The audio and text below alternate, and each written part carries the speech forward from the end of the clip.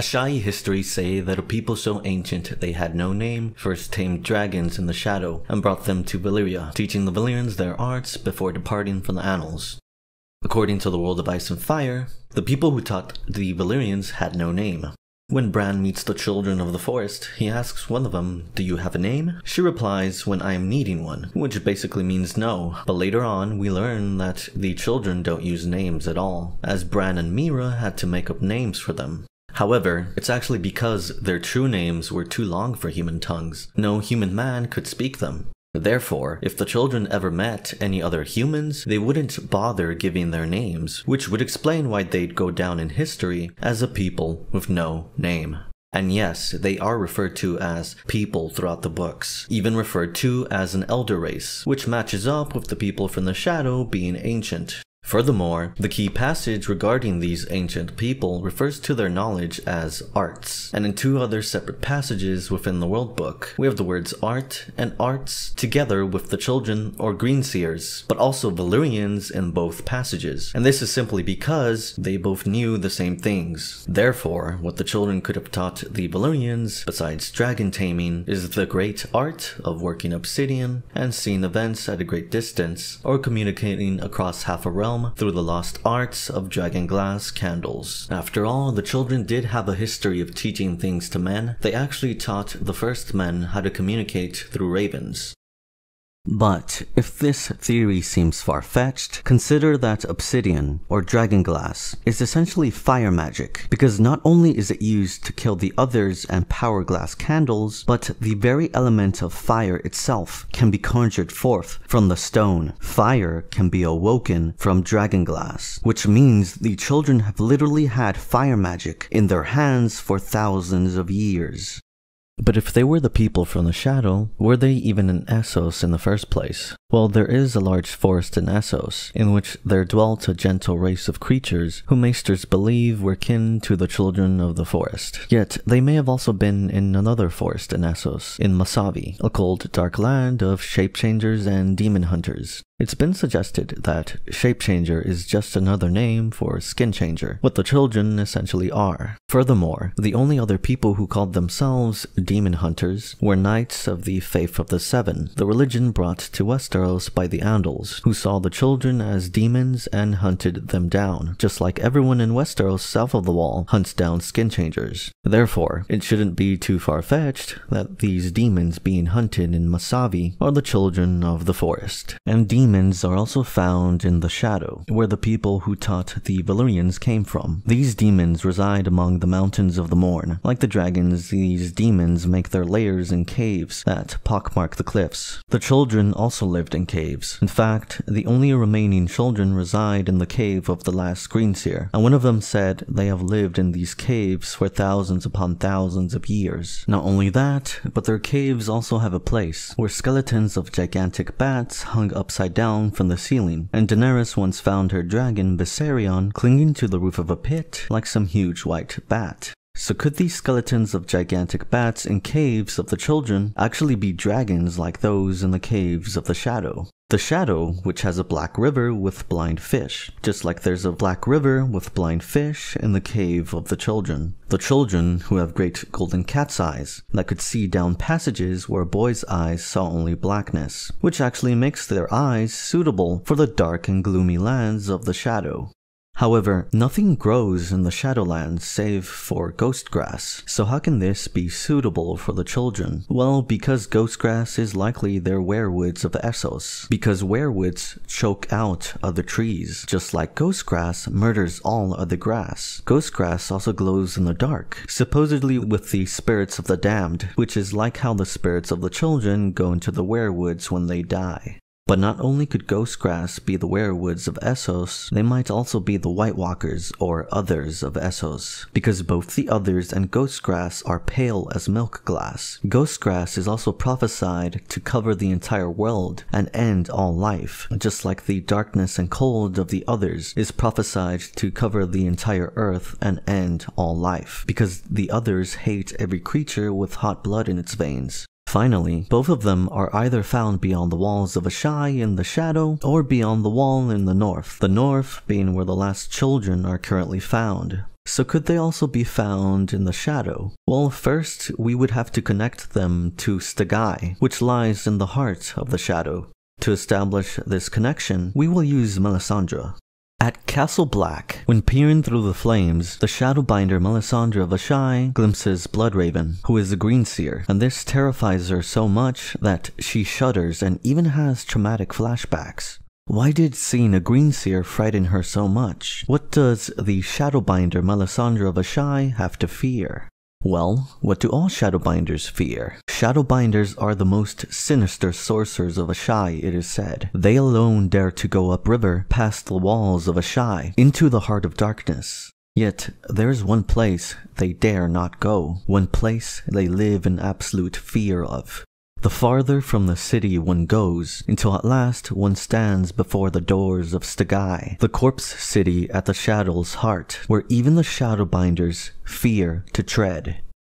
So, one greenseer struck absolute terror into one shadowbinder at the wall. Whatever lurks in Stygai strikes a similar terror to them all.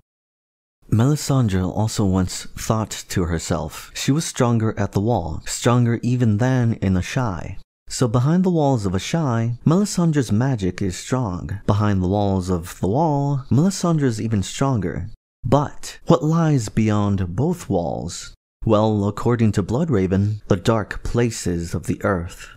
Never fear the darkness, Bran. The strongest trees are rooted in the dark places of the earth. Darkness will make you strong. Beyond the wall lies the darkness of Bloodraven's cave, where he is training Bran to make him strong. Perhaps stronger than he would be beyond the walls of Asshai, into the heart of darkness, at Stygai, the corpse city at the shadow's heart, a place that is perpetually in shadow, save for a few moments at midday when the sun is at its zenith. So surely Stygai in the shadow is one of the dark places of the earth, such as Bloodraven alluded to, just like his very own cave. In fact, because of winter, the general location of the cave seems to be turning into another heart of darkness, according to Bran's point of view. Dark came early this far north. Each day seemed shorter than the last. The days marched past, one after the other, each shorter than the one before. The nights grew longer. In both places, there flows a black river teeming with blind fish. In both places, the days are short and the nights long. They are the dark places of the earth, and it is in such places where the strongest trees are rooted, and thus, possibly the strongest greenseers, who strike fear into shadowbinders like Melisandre of Asshai. Shadowbinders, who supposedly hide their faces from the eyes of gods. But is it the eyes of gods, or the 1,000 eyes of greenseers? Now, let's address two issues one may have with this theory, that Stygai is or once was a dwelling of the children and their greenseers. Stygai is a city with doors. It could be argued that the children had no cities and no use for doors. Yet, this is not true. Before entering the cave of the last greenseer, Mira asked Cold Hands if there was only one way in, and he replied, the back door is 3 leagues north. Additionally, the children also lived in hollow hills, and in places like the Westerlands, there are half-hidden doors in the sides of wooded hills. Not only that, but their homes in the forest were referred to as wooden cities, secret tree towns, and secret cities. Thus, it is plausible that Stygai is yet another one of their cities. Because not only is Stygai called a city, it is called the Corpse City, and Bran constantly refers to Bloodraven as a corpse lord, a grisly talking corpse, and a half-corpse. However, Bloodraven is not the only corpse in the cave, so to speak, because Bran actually saw more children, or singers as they call themselves, enthroned like Brindon in nests of weirwood roots that wove under and through and around their bodies. Most of them looked dead to him, but as he crossed in front of them, their eyes would open. So the children really do have a city full of corpses, a corpse city just like Stygai. Additionally, the cave has chambers full of bones. It is home to the bones of thousands dead, littered with the bones of birds and beasts, and other bones as well. Big ones that must have come from giants and small ones that could have been from children. In niches carved from the stone, skulls look down on them. With all these bones, the cave of the children seems like a necropolis, which is synonymous with corpse city. So, not only do the children have parallels to the ancient people from the shadow, and parallels between their cave and Stygai in the shadow, but the shadow as a whole is very much a parallel to the lands beyond the wall where the children are currently found. However, if they were the people from the shadow, this would also answer several questions, such as, why exactly did the shadow people teach the Valyrians their arts? What is the meaning of A Song of Ice and Fire? How did the children help the last hero? How did he get dragonsteel? What is the ending of the Song of Ice and Fire? And why was Valyria destroyed? But before answering these questions, we must clear up some misconceptions about the people from the shadow, and also strike down the common strawman arguments against this theory. For starters, the people from the shadow don't have to be the same people who built the fused black stones predating Valyria, as it's established in the first book that dragons had two locations of origin, the shadow but also the Jade Sea, which has twin fire islands, perfect for dragons, but also near the Isle Leng, where there existed another ancient people who could have also tamed dragons, but instead built the fused black stones, especially since they built labyrinths, and one of the fused black stones is a labyrinth. I covered this in my previous video. Therefore, since there are two places where dragons originated, there can be two distinct people who tamed dragons before the Valyrians. One who tamed dragons to build fused black stones, and another who tamed dragons to teach the Valyrians. Furthermore, many readers like to say the ancient people from the shadow were ancient Asshai, which doesn't make any sense, as ancient Asshai already had a role in this event as historians. Why would Asshai histories refer to themselves in the third person, as a people with no name? Why would they forget their own name? This theory unfortunately stems from the misconception that Asshai is no different from the shadow. However, the distinction between the shadow and Asshai is established in the very first book, in which Daenerys goes to the Eastern Market and distinguishes between people from Asshai and people from the shadow. Then, in the second book, we are introduced to Quaithe of the Shadow and Melisandre of Asshai, who are never interchangeably called Quaithe of Asshai or Melisandre of the Shadow. Thus, we should not interchangeably refer to the ancient people from the shadow as ancient Asshai. This misconception may have all started from this line in the first book, when Bran looks at Asshai by the shadow, where dragons stirred beneath the sunrise, which has been misinterpreted to mean dragons were in Asshai, but if that were the case, then Asshai by the shadow would have been hyphenated into one title, as it is in other instances. What is meant by this line is that dragons stirred in the shadow, not Asshai. Asshai is more than likely related to and built by the Deep Ones, as it is greasy black stone, and the other oily greasy black stones share fishy motifs like a kraken and a toad, and are related to the drowned god, and people with a fish-like aspect to their faces. Not to mention that the greasy oily black stones are carved, and thus did not require dragons to make, unlike the fused black stones, which did require dragons, and conversely had no chisel marks of any kind. With all this clarified, we can confidently say that Asshai doesn't need to be related to dragons, or people from the shadow.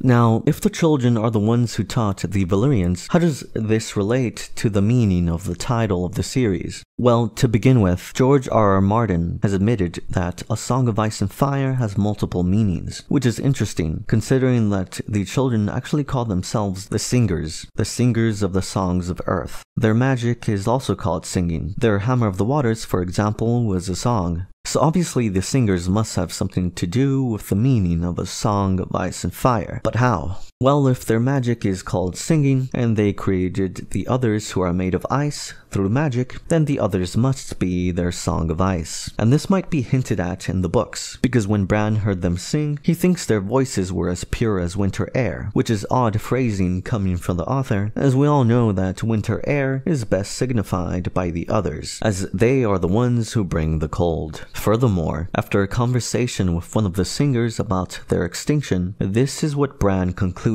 The singers sing sad songs where men would fight and kill.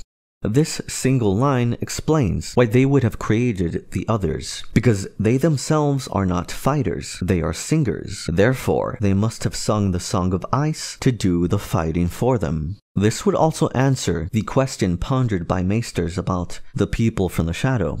Yet, if men in the shadow had tamed dragons first, why did they not conquer as the Valyrians did? Well, because they were not men, they were singers, who sing sad songs, unlike a man who would fight and kill and conquer. Now, the last Greenseer once said, "Every song must have its balance." So surely even a song of ice and fire must have its balance. This could then apply to the balance between the physical forces of ice and fire, between the others of the land of always winter, and the Valyrians of the land of the long summer. Because as the world book says, the world has known ice in the long night, and it has known fire in the doom. Therefore, when the long night happened, and the others devastated the earth, this must have been an imbalance in the song of ice and fire. Ice became too powerful and pervasive. In fact, since the children helped defeat the others and end the long night, they must have agreed that the others, their song of ice, became too powerful. Which raises the question, how did they restore balance to a song of ice and fire? How did they defeat the others? Well, if a song of ice started the long night, then surely another song would stop it. And sure enough, according to one legend in Essos, to stop the long night, a secret song was sung to bring back the day. And who better to sing this song than the singers, since all the tales agree that the others only started losing when the singers came into the picture, thanks to the last hero. But what was this secret song? Well, it must have something to do with fire, since that is the opposite of ice. And it must have something to do with dragonsteel, since that is how the others were defeated by the last hero. And this is where the Valyrians come into the picture, because both Sam and John believe that dragonsteel was Valyrian steel, all but confirmed by George saying the long night happened closer to 5,000 years ago, at a time when Valyria was rising. Now, since Valyrian steel was the reason the last hero defeated the others, Valyrian steel must then be the reason the children created the Valyrians, because the children did not know how to work metal or make steel. All they knew was magic, yet magic steel is exactly why the others were defeated. This is why the Valyrians were created, so they could create dragonsteel, capable of defeating the others and bring balance to a song of ice and fire. They are the song of fire. They were created to be the antithesis to the others. Or is it a coincidence that the arms and armor of the Valyrians is dark and black, whereas the arms and armor of the others is pale and translucent? Is it coincidence that George has called both the others and Valyrians inhumanly beautiful? And that they are respectively from the land of always winter and the land of long summer.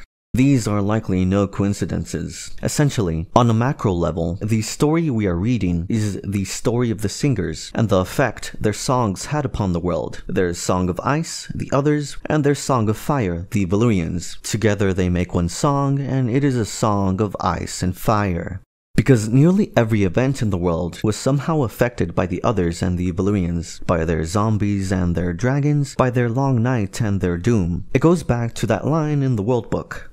Having said all this, however, I do not believe the secret song that brought back the day was the Valyrians per se. I believe that secret song was the forging of the dragonsteel, wielded by the last hero. Why? Because that secret song was sung in the Rhoyne, and the people of the Rhoyne were pioneers in metalworking. They were actually said to be the first to learn the art of iron making. In fact, the Valyrians supposedly learned how to work iron from them. Therefore, if a blade of dragonsteel needed to be forged, the best place would be the Rhoyne. And it would be forged with help of magic from the Valyrians and the children, who would then bring it to the last hero. Because this is actually what the stories of the Long Night imply. They imply a correlation between the children and the dragonsteel wielded by the last hero. For starters, we know the last hero went looking for the children to help him defeat the others. We know he found them, and we know they helped him, according to what Old Nan told Bran. We just don't know how they helped him exactly. However, we'll later hear another part of the story, that the last hero slew the others with dragonsteel, or Valyrian steel. How exactly did he obtain Valyrian steel, and how exactly did the children help him defeat the others? Well, if we simply combine both stories, the simple answer would be that the children helped the last hero defeat the others by giving him that Valyrian steel. More importantly, the reason the children would have had Valyrian steel is because they were already in contact with the Valyrians, because according to this whole theory, they are the ones who taught the Valyrians everything they know. Now, how would this theory tie in with the ending of the series? Well, George said the ending will be bittersweet, but what not many people realize is that when he said this, it may have been a double entendre, because in the books, he has Melisandre imply that ice is bitter and fire is sweet. Therefore, if the ending to A Song of Ice and Fire is bittersweet, it could mean that the ending is something that happens to both the forces of ice and fire, to the others and the last Valyrians. At the same time, however, this particular ending must also fit the more obvious definition of bittersweet. And what would be more bittersweet than the others being defeated, but also the last Valyrians dying, along with possibly the last dragons, especially since this would also be a conclusion sought after by the children. Because if the others were a mistake, and the Valyrians were only created to rectify this mistake, then the Valyrians must go along with the others. By having the last Valyrians die along with the others, the children would simply be tying up loose ends before they themselves go extinct. Because just like the others, the Valyrians caused great damage to the world. They conquered and burned countless lands, and even killed the gods of the River Rhoyne, which are much like the gods of the rivers worshipped by the children. So clearly the Valyrians became out of control, just like the others. Clearly the children would want them gone, just like the others. In fact, the children may not have only been behind the doom of Valyria, they may have also been the ones who saved House Targaryen from the doom of Valyria. To begin with, the doom of Valyria sounds almost word for word like the breaking of the arm of Dorne caused by the children. There are many other clues, but not enough time in this video. It could be that, although the children wanted the Valyrians gone, they still needed one family to survive and defeat the others in the future. Thus, a green seer of the children then sent a dream vision to Daenys the Dreamer to ensure that one family did survive. Now, it could be argued that the dream was sent by a glass candle user, not a green seer, as both can visit people in dreams. This is unlikely, however, as Daenys the Dreamer, being a Valyrian, must have already been familiar with glass candles, and could probably tell when she is being contacted through one. This dream that prompted her family to flee to Westeros must have then been perceived as something else entirely, otherwise they would have not have acted upon what could have just been someone with a glass candle. It had to have been a dream from another source, a green seer. By having the last Valyrians in the same continent as the others, the children's goal may be to have them kill each other in mutual destruction, tying both loose ends in one fell swoop, bringing an end to their Songs of Ice and Fire, which would be the bittersweet ending of A Song of Ice and Fire. And the reason the others are marching south could simply be because they are being manipulated by the children to do so. Just like Bloodraven manipulates events in the Seven Kingdoms, he might be manipulating events north of the Wall, so the others will march south and set in motion their path to mutual destruction against the last Valyrians, the Targaryens. In fact, there may be clues the Targaryens were also manipulated by the children. If you know who the Ghost of Highheart is, you know she is somehow connected to the children and the old gods. She lives at Highheart, which was once the abode of the children and their greenseers. At only 3 feet tall, she may even be related to them, given their historically small stature. She has red eyes, which are supposedly a genetic marker some children were born with, those gifted as greenseers or greensight. Considering she has visions of the future through dreams, it's likely she does have the green sight. But with Thoros of Myr saying the werewoods whisper in her ear when she sleeps, we can safely say the Ghost of Highheart is connected to the children and the old gods. But how is she connected to the Targaryens? Well, before she was the Ghost of Highheart, she was simply the Woods Witch companion to Jenny of Oldstones. Jenny was in love with Prince Duncan Targaryen, and she often brought her Woods Witch to the king's court, even claiming her to be one of the children of the forest. One day the Woods Witch prophesied that the prince that was promised would be born from the line of Aerys and Rhaella Targaryen, and so their father Prince Jaehaerys forced them to marry. To put this in perspective, someone connected to the children was given a vision by the old gods that the prince that was promised would be born from a particular Targaryen bloodline. This is interesting, as it is strongly suggested that these visions are shown deliberately. Jaime Lannister, for example, had a dream which influenced him to save Brienne, a dream he had after sleeping on the weirwood stump, and weirwoods supposedly whisper in people's ears. Whatever the case, the Woods Witch did practically help the Targaryens by giving them her prophecy, born from a vision granted by the gods of the children. In addition, she was so close to the Targaryens, or at least to Jenny and Prince Duncan, that she may have actually been there at Summer Hall when King Aegon tried to hatch dragon eggs. As she said, she gorged on grief at Summer Hall. Her presence there to witness the potential rebirthing of dragons has many implications. She is essentially a proxy for the old gods and the children through the visions granted to her. Her presence there must have meant something. Could she have been there to help the Targaryens hatch the dragon eggs? Like the children who may have once guided the Valyrians to harness dragons, could they have attempted to do so again through the ghost of Highheart? It would simply be history repeating itself.